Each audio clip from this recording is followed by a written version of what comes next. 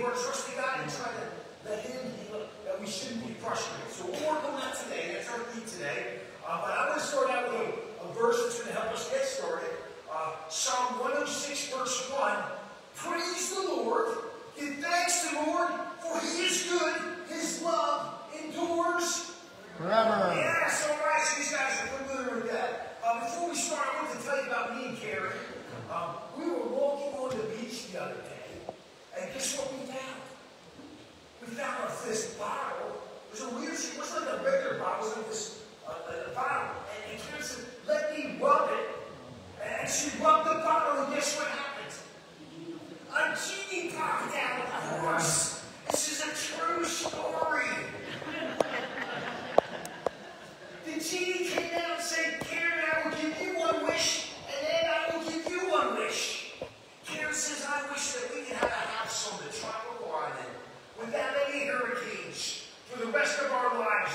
Me and Ed, and a house on the tropical island. And poof! It's so cute. And there we were, on a house on a tropical island. It didn't look like there would be any hurricanes, and we were so happy. The genie turned to me and said, Ed, what would you like for your wish? I said, wow, this is amazing. My wish is that Karen would be 30 years younger than me. Poof! I was 90 years old.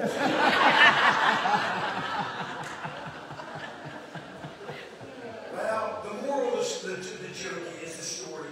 Genies aren't real, and God is not your genie. But Jesus is real. God is real. And Jesus said in verse 7, ask and it will be given unto you. Now, if it's in the will of God, I mean, I've been asking for $1 million, and God said I couldn't handle it.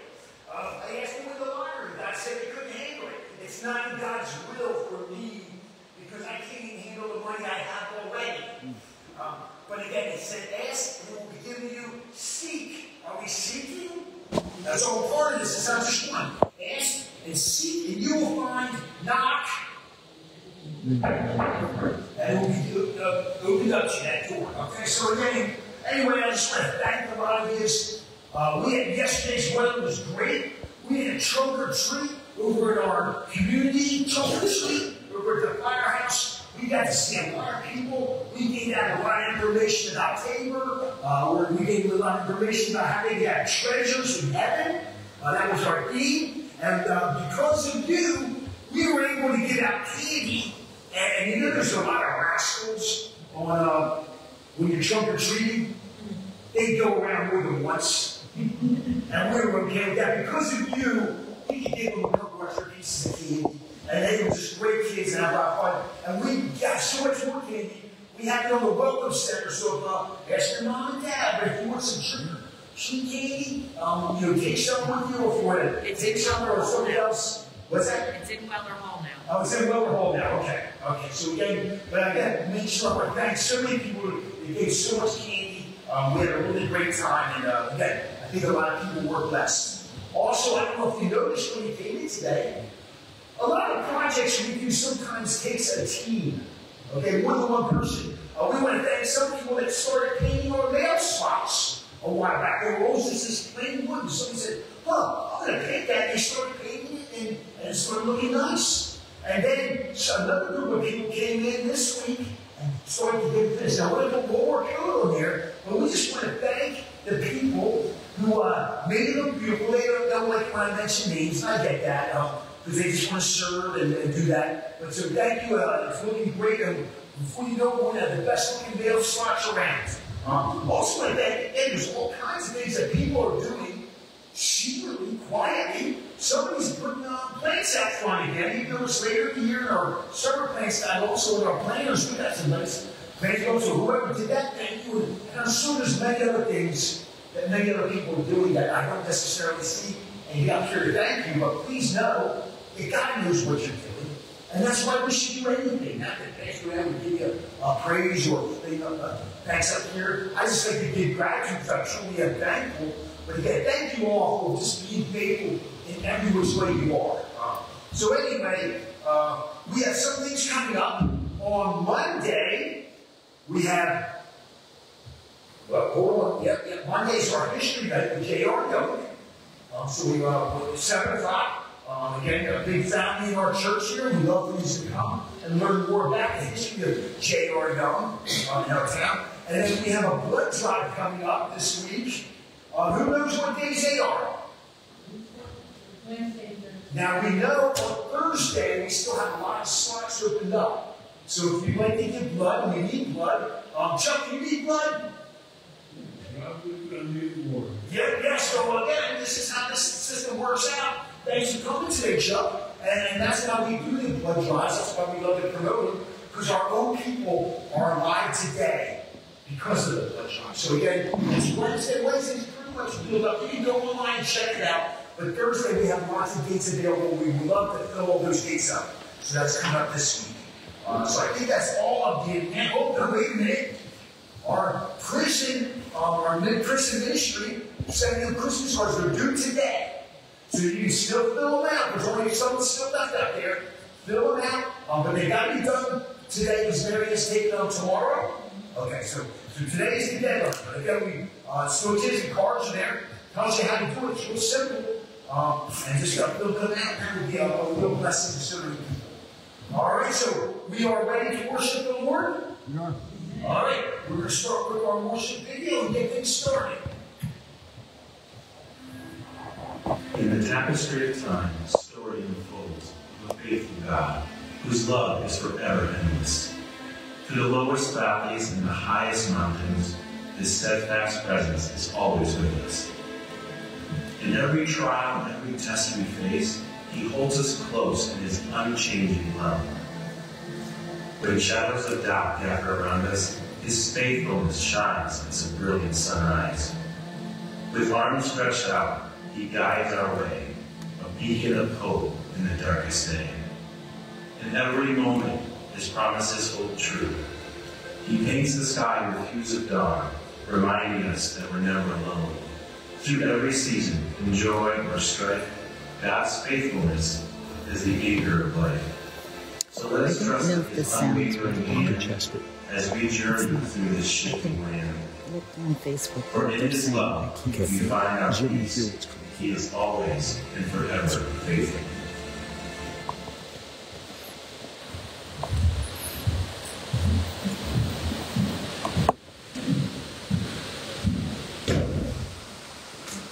If you're able, would you please stand and join in the call to worship? For everything, there is a season. God has made everything suitable for its time. God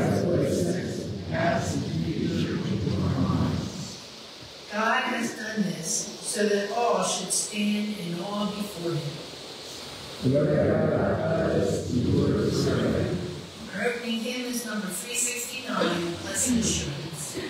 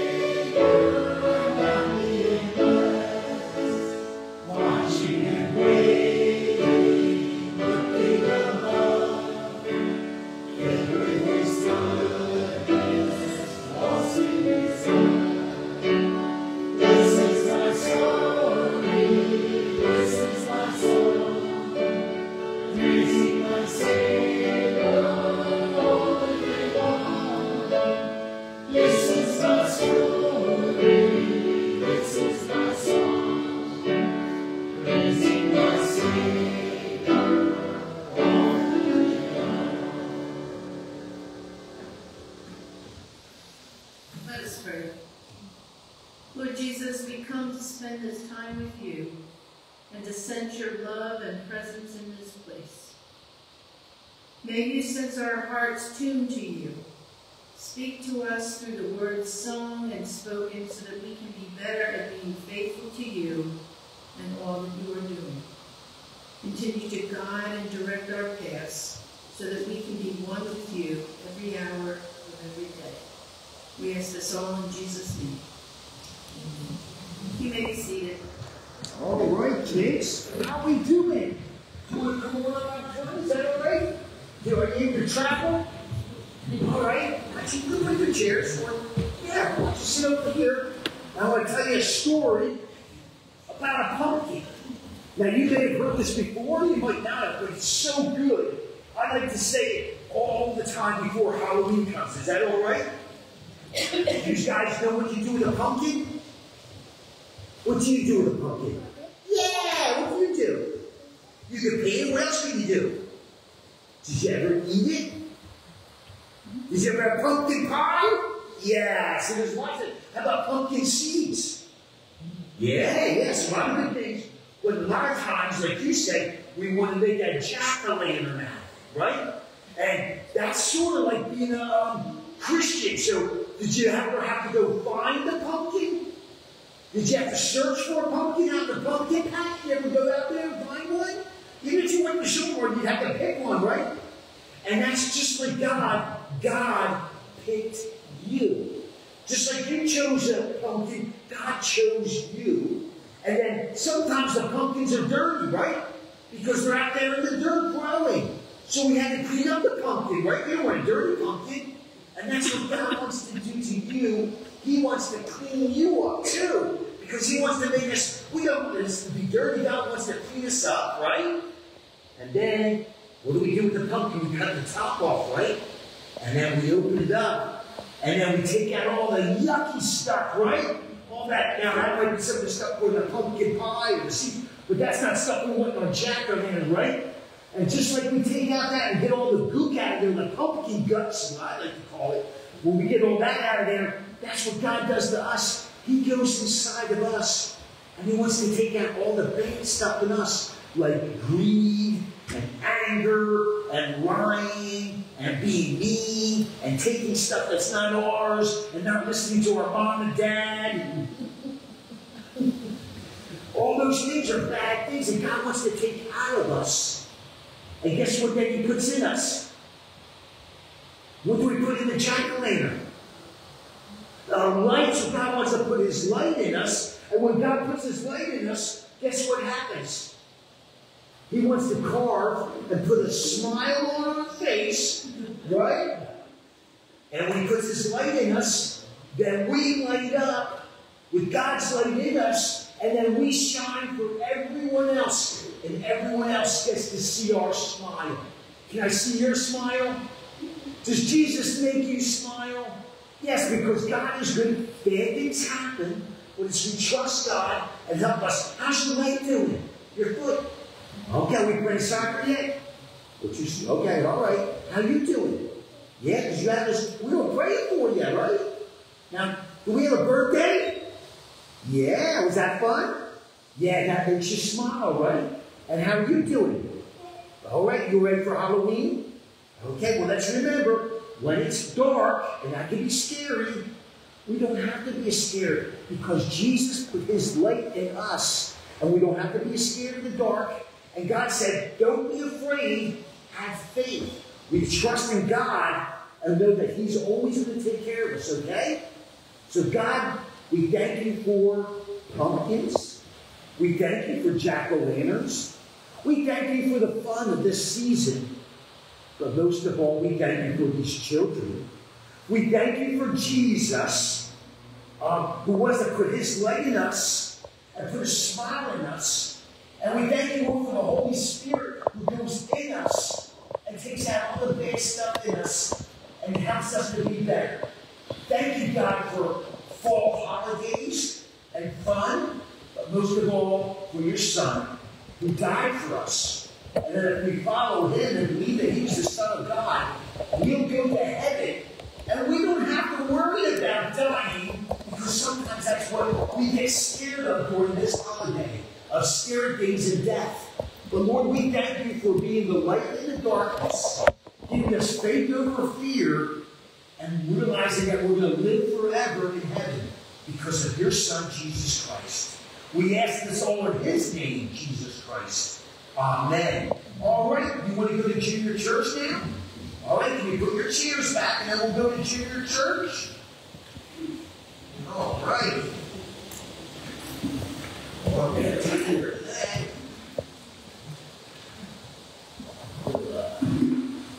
Come up and work on a message for you all. We've been talking about time. And, you know, there's a lot of great songs about time. And I know we haven't done a song in a while. We'll get one in today. Don't you worry. But really, I wanted to spot on with you. We can't talk about time. The Bible has a lot to say about time. But the neat thing about time is that there's a whole book, in a sense, the book of Ecclesiastes. Now, for a lot of you, you need to break to Ecclesiastes 3, because maybe that's the most famous part of it. But if you're okay with it, I think we're going to go through the whole book of Ecclesiastes as we deal with time. It's been a while since we've done a book. And let's do the book of Ecclesiastes and learn what God has to say about time. So as we come to Ecclesiastes, we see a Solomon who's kind of frustrated with life. Anybody here frustrated? You don't have to raise your hands, but frustrated with work. Frustrated with our nation and the politics that are going on. And again, I'm just being real frustrated with your life. I didn't say wife, I said with your life. Okay, so I enunciate that in. Don't be stupid. Okay, listen. Don't try to be stupid in church. Okay, but anyway, so we get that it can be frustrated, but the good news is we have a book that talks about when you're frustrated with life, the book of Ecclesiastes, what should you do? And really he's asking, what's the point of it all on Solomon? So if we go into this Solomon, this is old man Solomon. This isn't Proverbs Solomon when he's young. This isn't King Solomon when he just became king at a very young age. This isn't Song of Solomon when he's falling in love with this woman. And those are good books to study too. But this is Ecclesiastes. This is old man Solomon. Now for our song, I thought we could go to Neil Young. Now he's a song called Old Man. But I want to switch it around because that's a young man singing to an old man. How about if we had an old man singing to a young man? And maybe it would go something like this. Young man, take a look at my life. I'm a lot like you were. Love lost, such a cost. Give me things that don't get lost. Like a coin that won't get tossed. Rolling home to you. Young man, take a look at your life. I'm a lot like you. I need someone to love me the whole day through.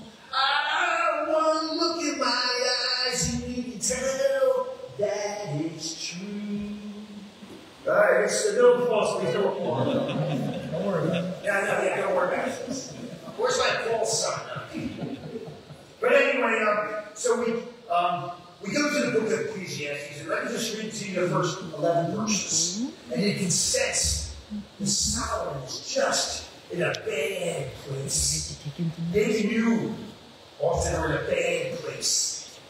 Ecclesiastes chapter 1, verse 1, starting out. The words of the teacher, son of David, king in Jerusalem. Meaningless. Meaningless, says the teacher. Utterly meaningless.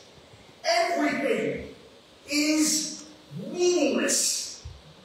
He mentions meaningless 38 times. So, to get the point for where he's coming from, what do people gain from all their labors at which they toil under the sun? Generations come and generations go, but the earth remains forever. The sun rises and the sun sets and hurries back to where it rises. The wind blows to the south and turns to the north. Round and round it goes, ever returning on its course. All streams flow into the sea, yet the sea is never full. To the place where the streams come from, there they return again. All things are wearisome. More than one can say. The eye never has enough of seeing, nor is the ear of its fill of hearing. What has been will be again. What has been done will be done again. There is nothing new under the sun. Is there anything of which one can say, look, this is something new? It was here already, long ago. It was here before our time. No one remembers the former generations, and even those yet to come will not be remembered by those who follow them. Let's pray. God, thank you for your holy word. Help us to understand it, because, Lord, we have been depressed at times, frustrated at times, and we believe Solomon, inspired by you through your Holy Spirit, has a message for us today. May the words of my mouth and the intensity of my heart be acceptable to you, O Lord. Amen. So again, just here we are with this meaningless, as we get to verse 2 there. 4 times, everything is meaningless, utterly meaningless. Now, I know we got some Bible nerds out there, some King James Version people. If you're King James, or you're vanity. But the NIV and other popular translations say meaningless. But it's an interesting thing, this word meaningless. The Hebrew word would be hevel. And it doesn't necessarily mean meaningless. The English interpretation doesn't do it full justice. The interpretation would be, for hevel, it literally means a mist, a vapor. And in a sense, that describes life. All throughout the Bible, James talks about life is just a vapor. We're here for just a short time. Sometimes you see the fog in the morning, and before you know it, the fog has disappeared. But in the sense, he's saying it's not just for a long time, but also this mist, this vapor. It's used in the sense of an enigma. You see something like beauty, like happiness, and good things, and you don't grasp it. And like if you were trying to grasp smoke, if you look at the clouds, they look like they're cotton, right? They look like they're solid. But they're not. And you see planes fly right through. Maybe you were in a plane. And you see, like, oh my gosh, I touch out there. It's like cotton candy. But it's not.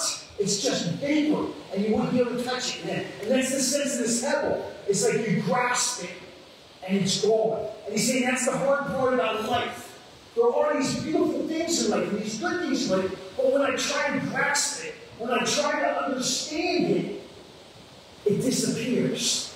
And that's the nature of where this word hevel, meaningless, is taking us in this explanation here. So we want to just to be aware of that as we go on. I also want to talk about the word Ecclesiastes. It's an interesting word. The Greek word means one who calls people. So we are, Ecclesiastes, one who calls people. In our context, it would be the assembly of the people, or in our context, the church. So Ecclesiastes, for a lot of people, mean a preacher or a teacher, as it's interpreted here, Ecclesiastes, or again, we'd say a pastor. So again, you get that idea of Ecclesiastes, that word thrown around a lot. Again, as we get into this, we have Solomon, king of Jerusalem. Now, it doesn't say exactly Solomon. Okay? Now, most scholars believe it is Solomon because it says, son of David, king of Jerusalem. Now, there's not a lot of other people that can fit, but some people are like, well, So you got some people say it's not Solomon, but most scholars agree it is Solomon. So he ruled Jerusalem for a long time. He also wrote, as we said, Proverbs. He wrote Proverbs early in his life. He wrote Song of Solomon in the middle of his life. And he wrote Ecclesiastes later in his life. They appear together in the Bible.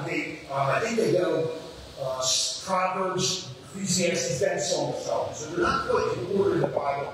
And there's a reason for that. But again, just to know this is old man Solomon. And you can almost sense it when we're reading. He's looking back on his life. And he's like the rear view mirror, like retrospective. And he's saying, like, a lot of regret. And then he's saying to everyone, young man, take a look at my life. I'm a lot like you. So you really get that feeling of he wants you to learn from him. Don't make the same mistakes that I made. And he's going to tell us all throughout this book, I've done it all. I've been there. I experienced it all. I experimented with it all. I was looking for meaning. I had all the money in the world. I have every opportunity. I have all the wealth in the world, all the power in the world. I tried it all, and I'm still left wanting. It's really a sad story, but it's honest, and it's brutal, and I think that's what helps us, that he is being honest, and he's asking questions that should be answered. So again, as he comes to us, he's asking these questions. Interestingly, he is a believer. Okay, so we know he sounds like Eeyore. Any Eeyore fans out there? All right, so you know, oh, this will never work. Yeah. But here's the neat thing. Why did they put Eeyore in that book? Would the book be better without Eeyore? No. We need Eeyores in our life. Because how many people don't they should identify with Eeyore? Or maybe certain days you identify with Eeyore. So again, we're just recognizing, why is there an Oscar the Grouch on Sesame Street? Yeah, well, there's people like Oscar, and we're not going to make a show without them. We're being honest in what we do. Okay, so there's always an Eeyore, there's an Oscar, and there's all the other different personalities. If you look at Sesame Street, there's a bird, there's a Grover, and I'm going to bet that you identify with at least one of them very closely. And I always thought everyone identified with Ernie. And you know why I identify with Ernie? But then I started realizing everyone doesn't identify with Ernie. And that's what they revealed it. There's different psychology there. So anyway, here we are with him asking real questions. He does believe in God. He's not an atheist, but he does have these problems with God. He's frustrated with God. Now, I know no one here has ever been frustrated with God. But again, he's with God, he's asking the right questions. He's wondering, God, okay, why is there pain and suffering? We talked about that, so I mean, we're not but he's asking all these things about life. And why do good people die? And why does the people that are rotten, why do they prosper? Why, God? Why? And he has all these questions. And again, he comes down to this, at this moment, it's like he's feeling like it's all meaningless. Why do what? Why follow that? Does it really even matter if I follow God? That's where he is right now. And we'll talk more about his background, because his background has a lot to say about how he feels. So if we get into Solomon, maybe you're familiar with Solomon. He's one, not the firstborn of David's sons, but he's one of David's sons. David, he starts out right in 1 Kings chapter 2. David, this is the David, the lion in David, and David of Bathsheba, King David, who makes Israel great. He dies in 1 Kings 2, and then Solomon becomes the king of Israel. Now, most scholars try to guess at his age. Some people say 17 to 18. So a young man, take a look at my life. I'm a lot like you. So he knows what it means to be a young man. Josephus, I'm not a Christian, but the Jewish historian of the time, writes that Solomon is actually 14. So we don't know if it's truly 14. I don't know why scholars say 17 or 18, but we know he's a teenager, okay? So now if you remember when you were a teenager, how much you had a hold of life and you knew everything. And he's in charge of the most powerful kingdom in the world at that time. We're talking 900 BC, and that stands for before Christmas, because that's before Jesus was born. Okay? Now we don't have to wait that long for Christmas. How long do we have to wait? 2 months. No, not even. Okay. So this is a famous part of in 1 Kings chapter 3. God appears to this young Solomon in a dream. And God says, Solomon, I will give you whatever you ask. All right? Now, you heard what Pastor Ed was asking for, you know? And you know where Pastor Ed's at. And that's not good. But he says, I will give it to you. So this young Solomon says, God, I want wisdom and discernment, that I can properly govern these people. Maybe that's a good prayer for whoever wins the election. That they would pray to God, God, give me wisdom and discernment that I can lead these people according to your will. And I'd be okay with that if they, like in a sense, they pray to God, listen to God, and follow God. Okay? But I'm not sure if we get that. And I get it. They're human. So am I. But anyway, but God was so impressed with Solomon's request that God says, you didn't ask for a long life. You didn't ask for riches. I'm going to give you what you asked for, wisdom and discernment, to run the country, to run Israel, but I'm also going to give you those 2 things. I'm going to give you long life, and I'm going to give you riches too. So Solomon's blessed, and he becomes famous for being so wise. And you probably heard some stories about cutting the baby in half. No babies are harmed in this story, okay? But and we won't go into it maybe in another week. But he's famous for his sword. His wisdom. People come from all over to hear for the wisdom of Solomon. But unfortunately, Solomon, like Pastor Ed, squandered his blessing. God blessed him greatly. And for a while, he was faithful. But over time, he squandered it. Now, I know you're all saying, well, wait a minute, let's rewind that back to Pastor Ed. Okay, God blessed me with a pizzeria. I had no money. I had nothing. I had student loans. And through God's mercy and grace, I received a pizzeria. I kid you not. That's how good God is. And God was just not that good. I also got a house. I had no money. God gave me a house. And I'll tell you more about it later. But I received these things, and I'm like, wow, thank you, God. And I'm recognizing it's nothing I did. It just fell in my lap. It's all I did said, okay. That's all I did. And I clearly felt when I got the pizzeria, God saying to me, I'm like, God, I never had a pizzeria. I'm still living at home right this point. And all these other things, and I'm like, you know, I've been running the place, but I was never the owner. I don't know if the money's working out or not. And all I could hear was a clear sign from God saying, just trust me, and everything will work out. And for many years, I did that. I just trusted God, and things worked out for many years until things weren't working out. And then I said, well, God probably needs my help. Because all of a sudden, I'm kind of a smart guy. I know how to do pizza. All right? And I've got people in town. We're a pretty good restaurant. We're not just a pizzeria. We're like a restaurant. Not be fancy. I never wanted to be fancy. I wanted to be good food at a fair price and good service. And I think if you give people that good things, and we'd be packing the place. And it was just wonderful. And there was another restaurant in town. We had no problems with them. But they were open for breakfast. And a lot of people were coming to me saying, you know, we need that place over there is smaller than your place. And we're always waiting for breakfast. Why don't you open for breakfast? And I'm like, oh, I can't. I'm working a lot of hours already. I can't. Well, why don't you just open up on the weekends? That's where the real breakfast treat is. Sundays. And I'm like, wow. Because things are getting hard now. Things are going tough now. I need some extra money. And I got that little voice in me. The people want it. I should open up on a Sunday morning. But I heard God say to me, you know, if you open up on a Sunday morning, you ain't coming to church. I said, oh, no, God, I'll go to church. I'll just be honest. I'll go to church. And, you know, I opened up and we had breakfast and it was wonderful. And it helped my money situation for that season. But I didn't go to church.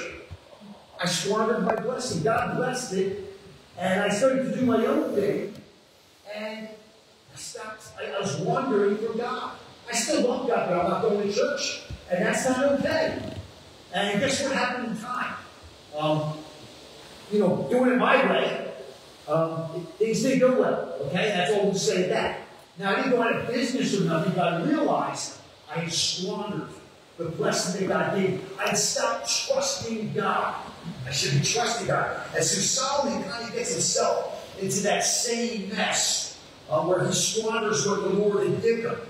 He didn't apply his own wisdom. Can you believe it? This is Solomon who wrote Proverbs. Trust in the Lord. Your light is a word into my path. I will trust in me not on my own understanding. He wrote these things. I'm sure he followed those things for a season. But eventually, it doesn't apply to himself. He talked it, but he doesn't walk it. And he's got these problems. In 1 Kings chapter 3, it says, he made a very unwise decision. He made a political alliance with the Pharaoh of Egypt. Now that should be like, what? Hello? I delivered you from Egypt. The Israel people. Now you're making an alliance with Egypt? And there was the gods of Egypt? And you made an alliance with them? And worse than that, to seal the deal of this alliance, he marries the Pharaoh's daughter. And God clearly told him not to do this because they don't worship the same God. I delivered you from that. I said that I am the God of Israel, the one true God. I defeated their God. And now you're bringing that pagan worship, that false God, into your home, into the palace. And God said not to do that. But he went ahead and did it. He didn't trust God like I didn't trust him. He didn't trust God to keep the peace of Israel. God got him there. Why can't you trust God? No, but I need to make alliances. And you think Solomon would stop there? Let me read to you 1 Kings. It's not going to be up on the board yet, but you'll get it. Chapter 11, verses 1 through 4. This is what Solomon does then after marrying Pharaoh's daughter. King Solomon, however, loved many foreign women besides Pharaoh's daughter, the Moabites, the Ammonites, the Sidonites, and Hittites. They were from nations about which the Lord had told Israel, you must not intermarry with them, because they will surely turn your hearts after their own gods. Nevertheless, Solomon held fast to them in love. He had 700 wives. You talk about being frustrated. Young man, take a look at your life. 700 wives, it doesn't in there, and 300 concubines. And his wives led him astray. What a sad verse. As Solomon grew old, his wives turned his heart after other gods, and his heart was not fully devoted to the Lord as the heart of David, his father, had been. So that's kind of what happens to Solomon. And again, if we go back to our original verses, just knowing this one fact about women, and he's frustrated. Let's go back to Ecclesiastes 1. Let's go to that verse 2 where he's saying he's got literally 700 plus 300 women in his life. Meaningless. Meaningless. It's utterly meaningless. And he's losing his mind, which I get it. I hope you, I'm just going to come to you. I shouldn't say this because that's when the devil comes in. Another woman is not my problem. Now, I have plenty of other problems. That's not my problem because I can't even imagine how some guys do having more than one woman in their life. Like, I know what an affair or something. I take every bit of my energy and strength to be there emotionally and responsibly for my wife. I can't imagine trying to do two. That would just be, again, I would lose my mind. So 700? I mean, of course he's going insane. It wasn't meant to be. Verse 8, if you jump down to verse 8, he's saying, and he in light all this, all things are wearisome. has never enough to see. Because he's seen 700 wives and 300 concubines. And then he says in verse 10, there's nothing new under the sun. Hello? Yeah. And then he's saying, verse 10, is there anything of which one can say, look, there's something new? No, you dummy. All right? So again, we get where he's coming from. And here it is, again, we're going to be in Ecclesiastes for a couple weeks. Here's a spoiler alert, because I don't want to just leave this hanging in this depressing state. Solomon comes around at the end, at the very end of this book. It's going to take 11 chapters to get there. If it's not going to be 11 weeks, we're going to condense some of it. But again, he's saying this mist. He's saying, don't reject the mist. This is his message. This is his life lesson. Again, I know it's a spoiler, but I don't want to leave us. His point is that mist, that goodness, the justice that we see, the beauty, and these things that disappear when we grab them. He's saying, accept them. See that they are gifts from God. Okay? They are gifts from God, and recognizing the many blessings that God gives us. Right? God, and again, don't miss out on the simple things, Solomon's saying. A good meal, a good friend, see a beautiful sunset. These are all gifts from God, and they're sometimes temporary. They don't always last forever. So we must accept these gifts of God when they're sometimes temporarily. And he's saying, acknowledge that there are many things in life that we have control over, but there are many things that we do not have control over. And that's what I think he's trying to do, is control things that we can't control. And we're the same way. We have many things that we can't control, and saying the things that we can't control, like an election. You can do your part, but you can't control the outcome. But what can we do? We can trust God, knowing everything's in God's control. And I'm not saying that what happens is what God wants. I'm just saying God will work it all out together for good. Romans 8:28.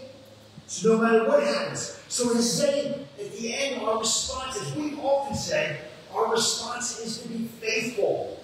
The writer of Hebrews says, without faith it is impossible to please God.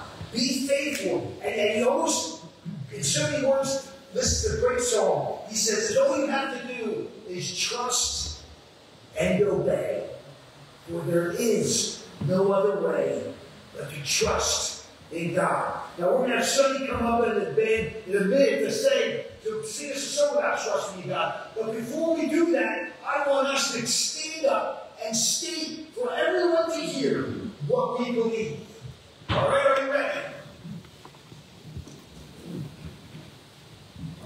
I believe in God, Father Almighty, maker of heaven and earth, and in Jesus Christ, his only Son, our Lord, who was conceived by the Holy Spirit, born of the Virgin Mary, suffered under Pontius Pilate, was crucified, dead, and buried. The third day he rose from the dead. He ascended into heaven, and sitteth at the right hand of God, Father Almighty. From thence he shall come to judge the quick and the dead. I believe in the Holy Spirit, the Holy Catholic Church, the communion of saints, the forgiveness of sins, the resurrection of the body, and the life everlasting. Again, trust in God. And trust means even when it's hard. It's easy to trust when it's easy, but when things are hard, that's what faith is, trusting in God. And let's sing about it now.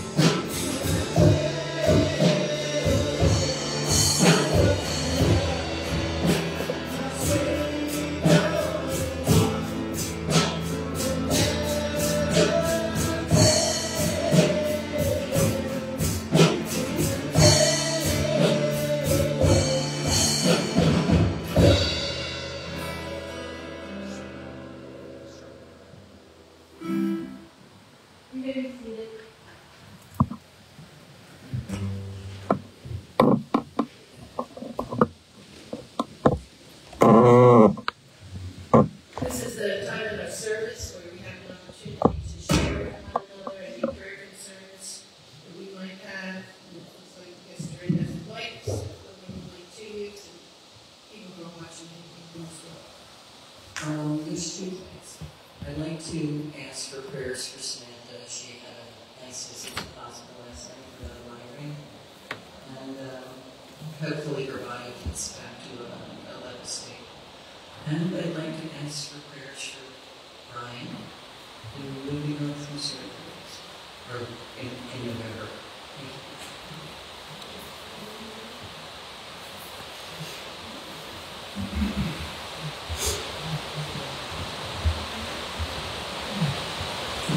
God has set me free, and on Monday, so does that. We still don't have that, so I just want to thank you. But after I go down and get my monitor up on Monday, I'm going to go right to the probation department and meet my new probation officer. So I'm asking for prayers to give me a good one.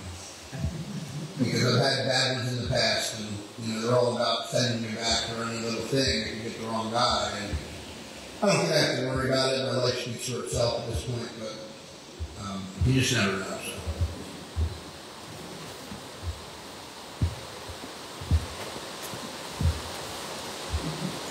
I'd like to ask for prayer for my sister-in-law, Annette. She's been fighting cancer for about 4 years, and she just got a diagnosis that it spread to her lungs. So she is very strong and independent. She has asked for help, and I really like her.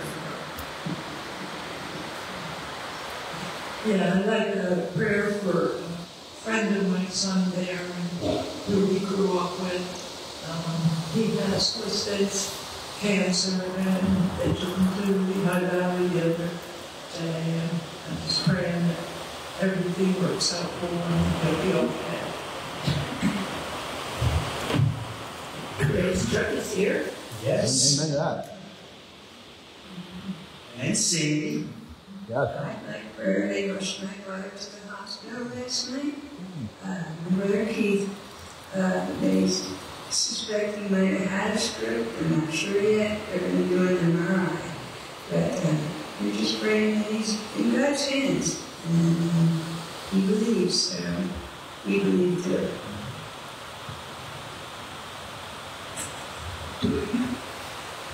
Well, it's running around. Also, prayer for Jane Cole. She was in a car accident on Saturday, and with her sister, who was up from Florida because her home was damaged during the hurricane and all that. Anyway, both of them were taken to the hospital, and Jane has 8 broken ribs and a broken sternum. Yes, and her sister, both of them have been put in matching collars. So her sister was sent home back to Jane's house. Well, Jane's kept in the hospital overnight, so prayer for her. I'd like prayer for my niece, Michelle.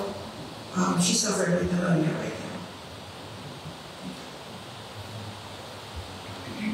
And again, some people don't know because they're not on the prayer list, but Anna's brother-in-law, Gary, had his leg amputated, and we're still recovering, but he's still in a lot of pain. And we're still praying that it heals, right? Because it's still no guarantee that even amputating a leg is going to stop what's going on. So, okay, so we're praying for that also.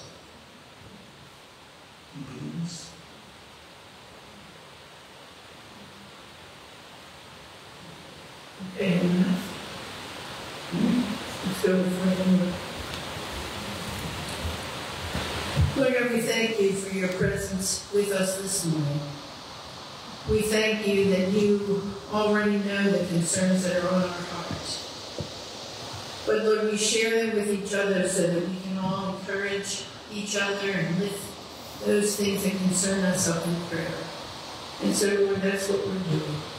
We're offering these persons and even people that might be in our heart that weren't even mentioned up to you. We lift up Jane to you, and we just ask for your healing touch to be upon her. We know she's in some pain, but we're praying that pain can be controlled and that all the healing will take place with her broken ribs and broken sternum. And so, Lord, just surround her as she walks through this time. And Lord, we lift up Samantha to you. We know she continually suffers from different health issues, but we're just asking that you would be with her, that you would take away the pain from the migraine and all other pains that she's been experiencing. Lord, we just pray your healing touch upon her.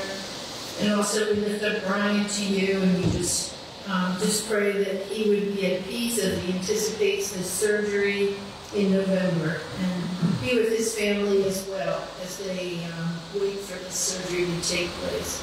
We're just asking that the surgery does exactly what they're hoping it will do, and that he will become pain-free and able to go back to his normal routine.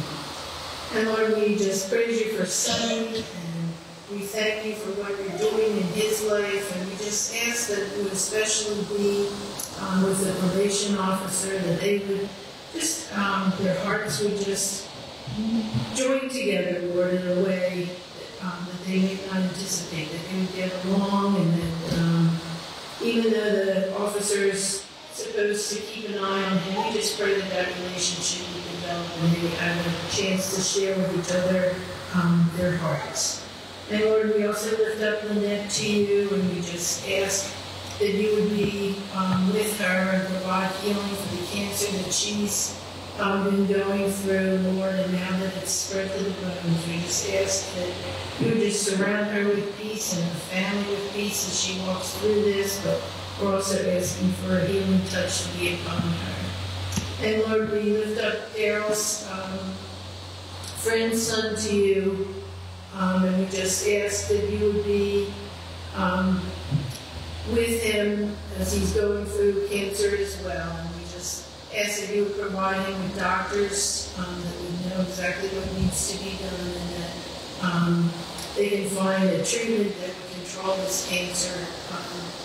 And Lord, we just really have come to hate this disease and all that it does in people. And we just ask that you would especially give peace to family members as they watch their family members walking through this cancer that they're suffering from. And so, Lord, just be with them and surround them as well and give them a peace. And Lord, we also lift up Chuck to you, and we just thank you that he's here this morning, and we just pray your continued hand of healing upon him as well. And we just thank you that he has the strength to continue to come to church. And so we just ask a blessing over him and Carol, that they were able to come, and they may just sense your presence and love surrounding them. And we also lift up Keith to you. We just ask that they think it may be a stroke, but Lord, we're just praying it wasn't a stroke, and that he would have, it would be something else, that he would still be able to have full movement of his body. And we just ask that you would just surround him and his family as well, and give them peace as they wait for what is going on with him. And we also lift up Michelle to you, who's suffering with pneumonia, and we just ask that the medication that she's been given, that it will do exactly what it needs to do and will clear her lungs. And Lord, just be with her as she just walks through this time as well. And Lord, we also lift up Gary to you. We're praising you that the surgery went well, but we're also asking for complete healing after this surgery, Lord, that it does heal the way it's supposed to heal, but especially that you would just give him relief from all the pain that he's been suffering through, whether it be with medication or just you giving him what he needs to walk through this time where the pain is so severe. And so, Lord, we just pray a blessing over him and his wife and family, Lord, as they just watch and wait to see what's going to happen. And Lord, we just thank you that you continue to be with us and provide for us, and we just thank you for all that you're doing in our lives. Help us to just continue to draw closer to you, especially when we're going through times of trouble and we know that we have no control over the situation and what's happening, but help us to trust you more and more each day. We ask all of this in Jesus' name, who taught us to pray. Our Father, who art in heaven,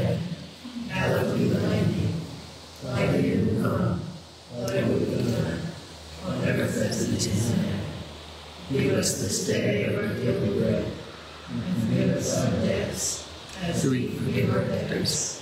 And lead us not into temptation, but deliver us from evil. For thine is the kingdom, and the power, and the glory forever. Amen. Would the ushers please come forward for the morning offering?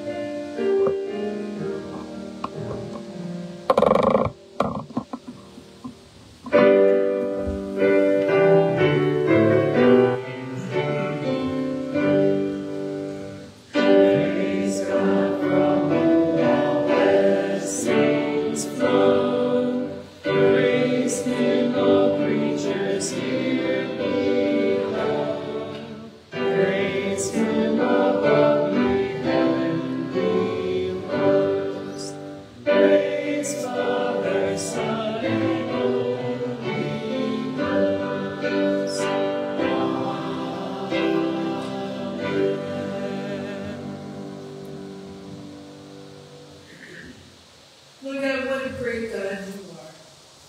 You continue to provide for us that we can provide for this church and accomplish your work here. Please bless what has been presented to you and bless our lives which desire to serve you. May we be consistent in leaning on you so that your work may be accomplished. We ask this in Jesus' name. Amen. The end of our closing hymn, there will be a prayer team that will be in the back of the church to my left for anyone who desires prayer. And our closing hymn will be number 724, On During the Stormy Nights I Stand.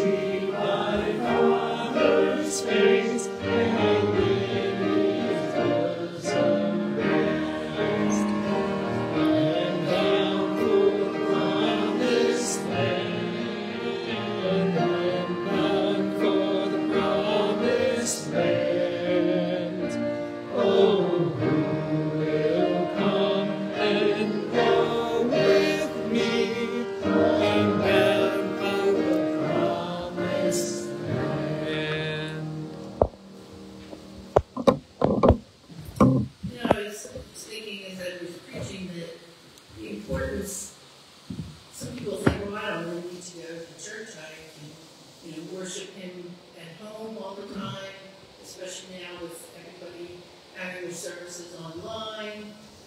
But it is so important to be a part of a family, so that when we are going through difficult times, we're there to encourage one another and pray for them.